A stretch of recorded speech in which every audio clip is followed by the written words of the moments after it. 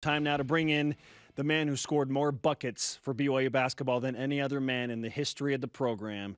He is Tyler Haws. What's up, Ty? Over Zoom. Ty, we're glad that you're joining us on a somber morning to discuss what in the world happened last night against Utah Valley. But let's start with... Are you wearing black as well? I'm wearing black. We're all I'm wearing just black. Mourning over here. Yep. We've got our Christmas decorations up. I got the fire going. Yeah. Look at you. Yeah. Trying to get cozy, trying to recover. Trying to bring some good vibes. I'm sick. Okay. Well, yeah, that's where I was going to start. Is how do you find good vibes after a loss like that? And it's tough because BYU loses Gavin Baxter for the season.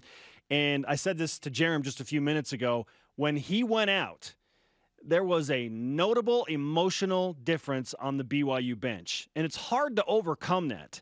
And, I thought maybe BYU can get through this because they're a mature team and they got a lot of ballers on the team. But the wind was taken out of the sails of a team that was already down one big man. There were a bunch of sick guys. So how did you see it? I mean, you're watching back here in the pregame through the TV. What did you see as the biggest impact of losing Gavin Baxter for BYU last night? Yeah, I think they've already been through it once with Richard, right? And now to see Gavin go down, I mean, those two guys, they're leaders in the locker room. They're emotional leaders, very loud and outspoken guys. And so to see two of those guys, two core guys on your team go down, yeah, you could see it on all their faces, even the coaches' faces. Everybody was sick from that. And so just really, really tough to deal with. But you know what? This is a part of basketball. This is a part of a season. There's ups and downs, and you've got to learn how to win, but you also have to learn how to lose. And different guys have to step up. And but that loss last night, it hurts and it will sting for a while. Like Jerem said earlier in the show, I mean, you just cannot lose to Utah Valley. I said last night, this feels like losing to your little brother a little bit. Like, nothing against my little bro. Your little brother was pretty good, dude. The 10-year-old TJ that's talking trash and chirping in my ear, right? I never wanted to lose to that TJ. So UVU is a 10-year-old TJ to you? Is that the comp you just made there? Yeah, exactly. Well, certainly UVU is more talented than a 10-year-old TJ. No offense to TJ. But, yeah, you shouldn't lose. You just shouldn't. And now Gavin Baxter's out for the season. So how does that change things? Because BYU is now going to rely on some talented players but inexperienced in Fusini Traore and Atiki Aliatiki and, of course, Caleb Lohner. Right. Those guys have to step up and be big. I mean, BYU hasn't, outside the Oregon game, really BYU hasn't played well offensively. But they have done some good things inside, right? We never see BYU get outscored in the paint. And last night they got outscored 30-20, outscored in double figures. And so these guys are going to have to be big on both ends of the floor. BYU last night had 15 offensive boards, but only converted, 5 second chance points. And so, I mean, if these shooting woes continue, these guys have to be huge on the glass, but be able to finish and put those back, right? And BYU has to find a way to play inside out to get the flow back of their three-point shooting and to see some shots go in. It starts with these guys in the paint. But what's got to be comforting to us and to all BYU fans is these guys are more than capable. I mean, those guys really talented. Yeah, they're inexperienced, but they can do it. They have all the tools and assets, and we've seen moments of really good things from Foos and Atiki and Caleb. We know what he's capable of, and he's gonna find his rhythm here, and things are gonna pick up. But these next couple of days are gonna be a little bit dark for these guys. I've been through similar things. We definitely had our moments in my time at BYU, and they're dark, and they should be dark, but that's what helps you get better and figure out how to improve and get better. Tyler Haws, BYU's all-time leading scorer, is with us on BYU Sports Nation, recapping BYU and Utah Valley from a night ago. Some fans were concerned that this loss would negatively impact BYU's tournament resume, like significantly, saying, oh, it might be a quad 4 loss. I'm not of that opinion, Tyler. I think that the way Utah Valley is playing right now, this could very well become a quad 2 loss because Utah Valley just has to be one of the top 135 teams in the net rankings, and it was on the road. So with that said, where does this loss hurt the most? You talked about the dark times. Where specifically does it hurt BYU the most as they try and push forward and turn the page? Yeah, I think I'm with you, Spence. I don't think it's going to be a quad 4 loss. I mean, the way UVU's playing, they're going to continue to get better. They won their conference last year. I see them doing the exact same thing this year and continuing to play well. And so, down the road, I don't think it'll be as big of a deal. Yeah, it is dark right now, but there's still a ton to play for. And, Coach Pope said last night, this season, it is a journey, and there's some unexpected things that come up in the year, and you got to figure out how to deal with them and how to fight. And so, I think the biggest thing, though, the darkest cloud over my head right now is BYU's offense, the shooting. They just seem so stagnant and out of the flow. Guys are playing a little bit hesitant and deferring to other people. And, I think the weird thing is we've seen this over and over in games that they've won, right? This isn't something new that's happened this year. But outside the Oregon game, BYU has not shot the ball well.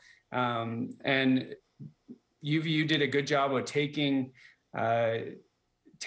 Alex Barcelo out last night, and other guys have to be ready to step up and attack. And, I just felt like guys were looking and deferring to other people instead of, grabbing the bull by the horns and being like, this is my time. I got to step up.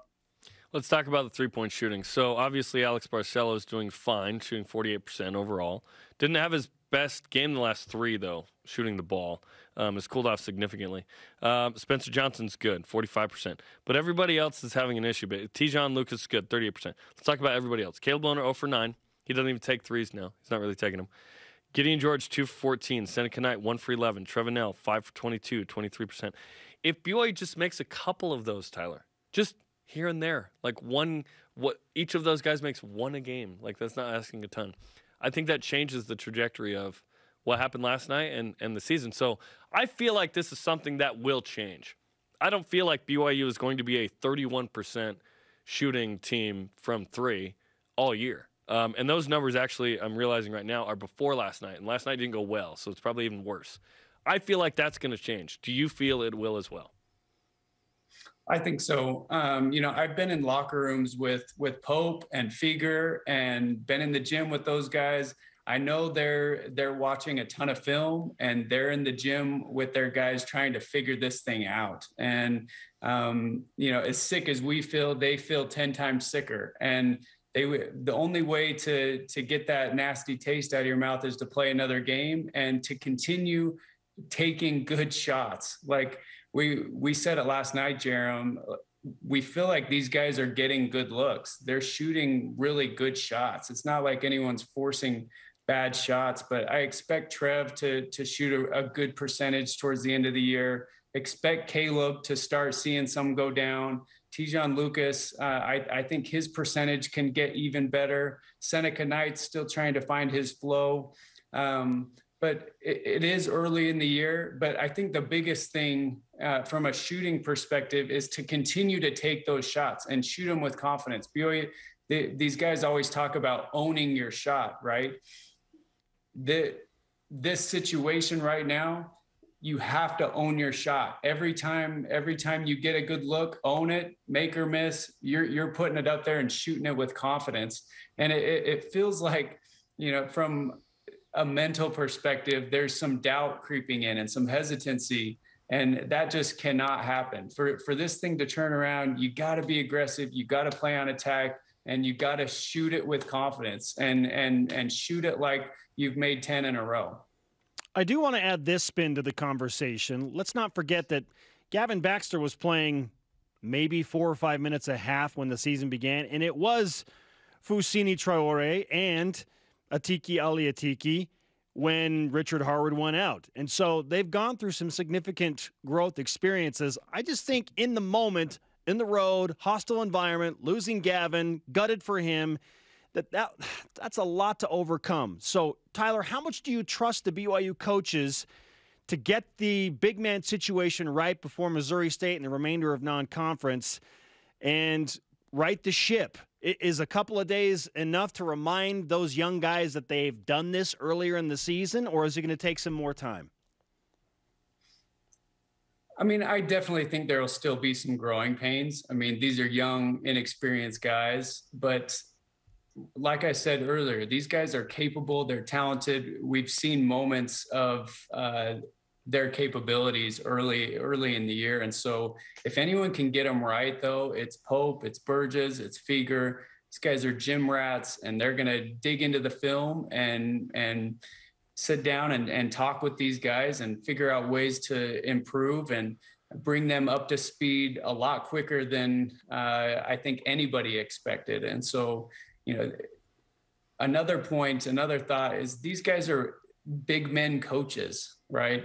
I love Pope for everything he did for me from a guard perspective. And I can't even imagine what he'd be like as a big man coach, because that's his go-to stuff. And same with Chris Burgess. And so no doubt those big men inside are going to be relying heavily on those two. But I expect them to pick it right up, and but there still will be some growing pains, and guys have to be patient with those two, but they're capable.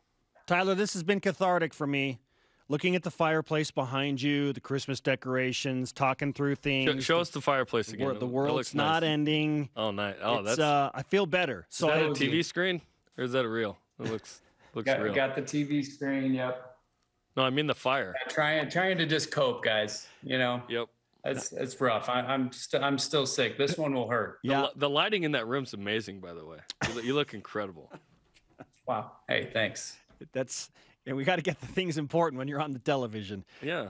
Tyler, great to talk with you, man. We'll do it again soon. In fact, all season long. If you like what Tyler Haws has to say, next Wednesday. Be with us on Countdown to Tip-Off once again next Wednesday.